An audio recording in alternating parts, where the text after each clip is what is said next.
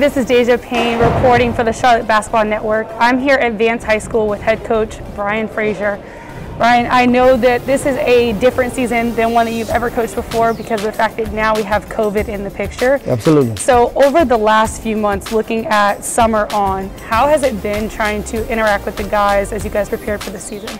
Well, it's been really tough, simply because after our season was over, I hadn't seen the guys in like a couple months. And typically we had the summer to kind of prepare, to get the guys to gel together, build relationships, you know, typically go to summer camps and stuff like that. And unfortunately we hadn't been able to do that. And so now that school is now full remote, we hadn't been able to get the guys in school to kind of build relationships. And so that's been tough as well. So the chemistry part and the relationship part has been tough. Right. And no, I get it. I mean, it's like I said, it's something that we all had to adjust to. Unfortunately, I know in sports it's had the biggest impact. Now, with last season, obviously you guys finished 11-3 in conference, falling just short to Olympic in the third round. So with the squad that you have right this second, what do you think is going to be the most impactful for the team looking at the season to pretty much get yourselves in the same position, if not even better? Well, continue to just work, you know, just take advantage of practice time, take advantage of games. We're limited on games. We have 14 games this season, and every game matters, and just having the guys prepared. I think if they continue to practice like they did today, we would definitely be in the same situation we were in last year, if not better. Okay. So looking at who you have right now, who are you wanting to see the most out of this season? Well, my big guy, Daniel Sanford Hankins Sanford. He's been good. He had 29 the first game, 29 and 17 rebounds. Last night he had 25 and like 6 rebounds and 5 assists.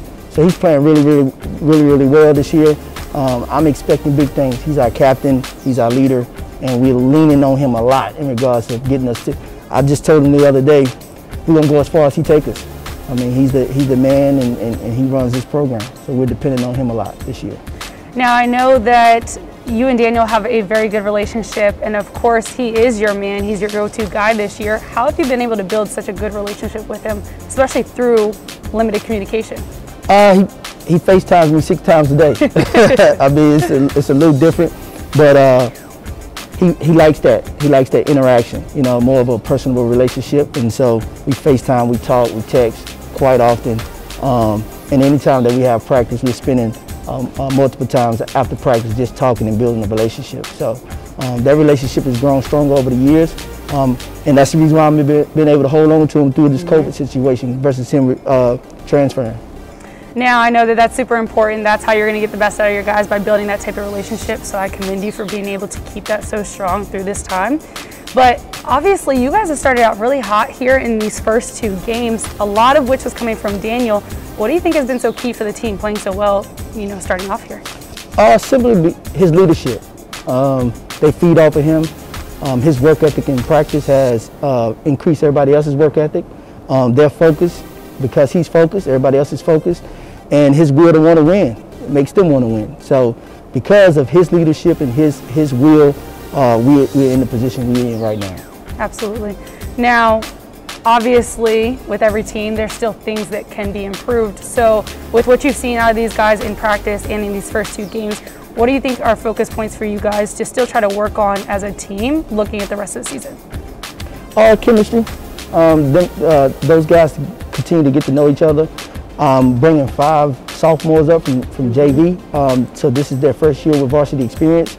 I got a couple guys that didn't play as much last year that was on the varsity last year, so now they got to step up and play. And so now it's just a concoction of guys just trying to build chemistry and build that relationship out on the floor.